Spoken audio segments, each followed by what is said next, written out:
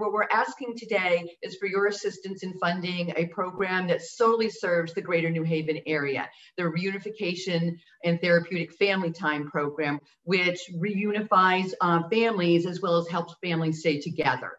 I'm sitting in our reunification center that's on our Milford campus. And as you can see, this is a fully functioning kitchen.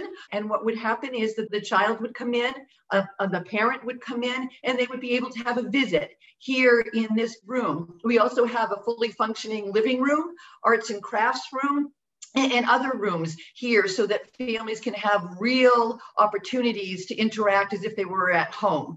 We have a one-way mirror so that staff is behind the mirror, and so they won't be interfering or impede on the visit, but they're able to watch and give tips and coaching ideas to parents in order to improve the parenting skills. Boys and Girls Village has been here since 1942.